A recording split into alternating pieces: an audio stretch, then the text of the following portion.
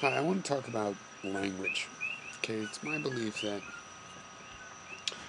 that language is not really suitable for talking about life philosophically as I understand it now. And I think we need to improve language. Now, language is very adaptable, so though I think we can really talk about everything in a philosophical language, and do so precisely and know what we're saying, you know, poets think you can speak about all of life in poetic language and so on. There's the possibility of many different languages.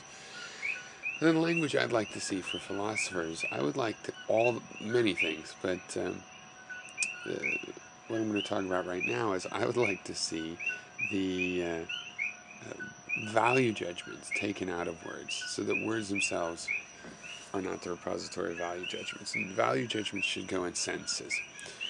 So, for example, the example recently is the word interesting. Now, I propose that life is interesting. And this is my answer to the whole debate of if life is worth living and whatnot, in which the assumption is that we're trying to figure out if there's more joy or misery, as if that's automatically the answer to life. Well, I don't think that you can maximize happiness because there's a reason your body detects misery and makes makes an interpretation of its environment such that it's miserable. And now the way this language issue gets involved is, and Menhem was arguing against this. And he's, for example, says his sister died of cancer, and that wasn't interesting. Um, and he says everybody, when they say something interesting, they mean they enjoyed it. But see, that's the thing. We do generally, it's like the modern mystics, tea talk kind of language there, where, we talk about things that are interesting, often assuming we like them because generally we like things that we consider interesting, that we are interested in because we know them to be interesting to us. But I'm not changing language to say no. Interesting is when something holds your interest.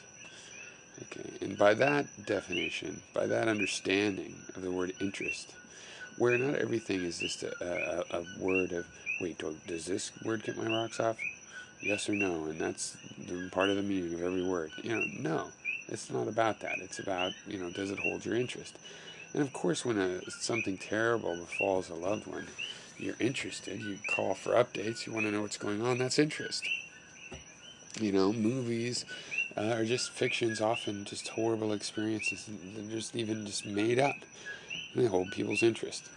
Yes, people are interested in the negative aspects of life. So, I think that holds. And now, why that's important is because, you see, now I'm a skeptic. I don't believe in absolutes. I don't believe in universals. I don't believe there's anything that's truly universal to all possible situations. We can't conceive of all possible situations to check, and it doesn't seem that things pertain that widely to me. But there are localities, things that are true to a locality, like if you were in the locality of our solar system, then the main source of energy is the sun. If you're in the space of our solar system and you look at the energy, the greatest single source of energy is going to be the sun, most likely. Um, and on solar system scales. So if you are a human, then your locality necessitates you need water and oxygen to survive and so forth. So these localities are like universals, and they do the useful work that universals are supposed to do. That are just the real motivating force of us wanting to know a universal. It's something that it's an idea that can be reused over and over and over again. And the fact that life is interesting is good because we're trying to figure out, well, what is the consistent meaning or purpose of life? And if life is interesting, then that tells us something about what the purpose of life is. So, cheers.